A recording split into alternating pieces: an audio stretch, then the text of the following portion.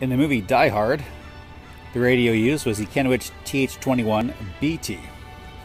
However, in the film, it has a shorter antenna than is supplied with the radio.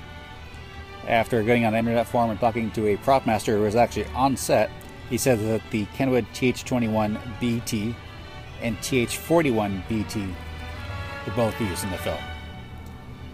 I was able to find a Kenwood TH-41AT. It does not have the dip switches, but it does have the shorter antenna for the 440 megahertz transceiver.